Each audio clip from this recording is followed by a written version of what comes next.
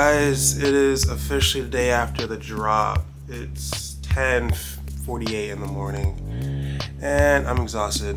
The drop went well. I got a couple of orders in that I got to fulfill today. I believe the box with the rest of the books came in today, so I got to do quality checks on that. Hopefully that turns out alright.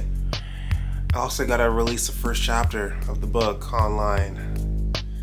I'm not sure where I'm going to do it at yet. I think Webtoons and somewhere else, but I haven't figured out the somewhere else part yet. So, yeah, busy day.